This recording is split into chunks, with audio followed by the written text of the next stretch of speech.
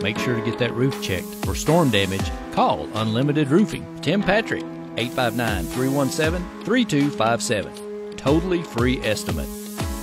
Still lots of sun out there today, but the temperature is definitely a little cooler than what we saw earlier in the week. And unfortunately, temperatures will continue to drop as we move to the end of the week and then into the weekend. Highs today will top out in the mid-50s, about 10 degrees cooler than what we saw yesterday. Our overnight will be cold as well, as temperatures drop to around 31 degrees tonight. Tomorrow, we keep the sun at least for one more day, with highs Thursday expected to reach into the low to mid-50s. Rain will start to move into the area Thursday night and will stick around for a very cold, blustery fall weekend. For more forecast information, check out our website at WBONtv.com. I'm Grendalyn Morton.